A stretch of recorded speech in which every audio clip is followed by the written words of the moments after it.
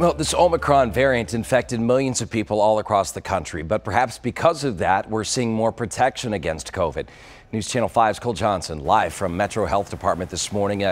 So, Cole, what does this mean really for all of us trying to get back to some sense of normalcy?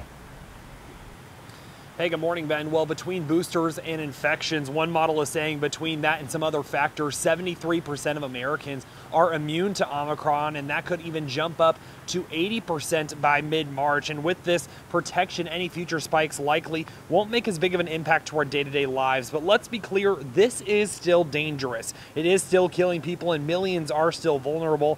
There also will most likely be future outbreaks, but an official with the Institute for Health Metrics and Evaluation model says he is optimistic about if there is a summer surge, cases will go up, but hospitalizations and deaths won't. It's important to mention a lot of different areas will have varying levels of protection.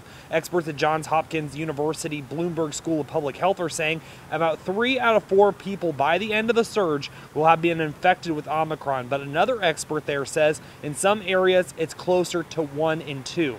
That also just points out protection can really vary for each of us. That model ranges it from 63% to 81%. In that same vein, while you may be protected, not everyone is afforded that opportunity. So make sure that you're staying safe out there while we still navigate this pandemic. Reporting live at the Health Department, Cole Johnson, News Channel 5.